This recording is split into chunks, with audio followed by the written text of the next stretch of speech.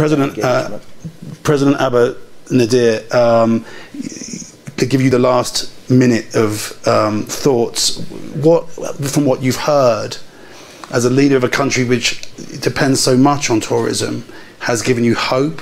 What has given you concern? And what kind of conclusions do you draw? I think both. There is concern, but I think here also they spoke about regional travel. I think that you will see in the next 18 months a lot of regional travel. You will not see transatlantic, you will not see trans-Pacific.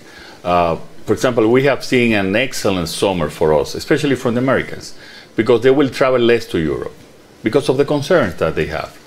And at the beginning also of the, we wanted to open hotels that were closed. We started financing for our own Dominicans without interest to go to the hotels because they had to open.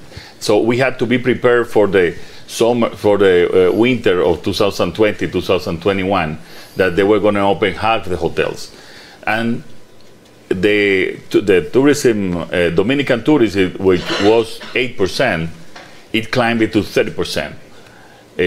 And it helped us also to open the hotels from the, and to expect when the tourists came. But also Dominicans, we have 2 million Dominicans living in the United States, they were the first also to come as tourists to Dominican Republic. So they're regional, specific, and looking for a special interest on the local markets. You will see a whole matrix of possibilities. Now we are seeing also on the younger generations the ecotourism. I mean, all the younger generation, they want to go to a hotel and they want to go, if that hotel uses plastic, or if that hotel has an organic restaurant. And that's also, I think that everyone knows, it's a market that is growing. But also the typical market of sea and sun and beach is also there. But they are looking that if they go to one of our beach in Dominican Republic, they also want to go to Santo Domingo, which is the first city in America, where you have one of the biggest colonial city in the whole America.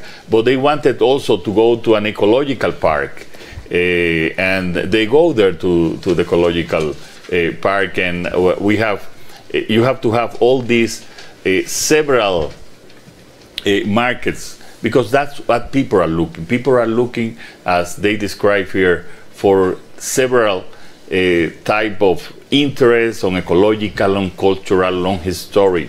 So everything that I've said here, it's hopes, but at the same time we are living in a world that you cannot plan ahead.